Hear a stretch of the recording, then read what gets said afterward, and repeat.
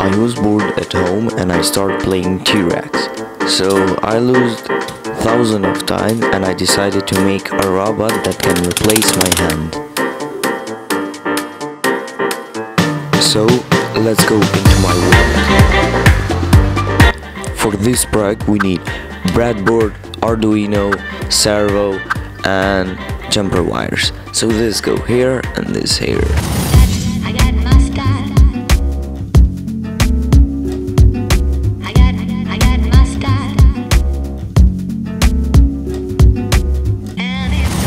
So it didn't work. Let's try it in other way. So I'm using this micro servo and the brown wire is the ground, the red wire is the positive. The ground and 5 volt goes to the breadboard and the positive and negative from the servo goes directly to the breadboard. So we need to add a 10k resistor that connects to the ground and the output will be to the LDR sensor. So this wire goes to the LDR sensor and this other one goes to the analog pin A0.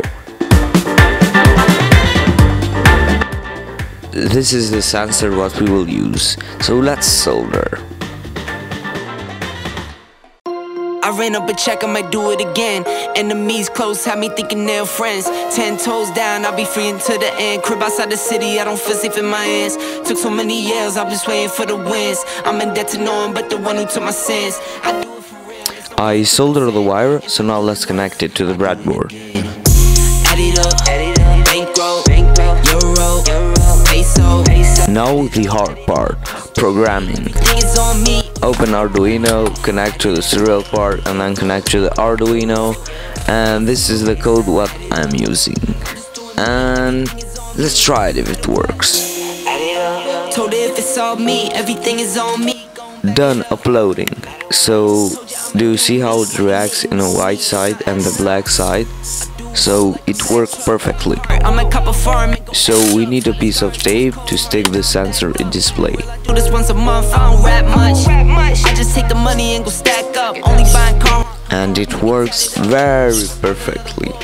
Look how smooth it goes. No fault, I done doubled up on the workload.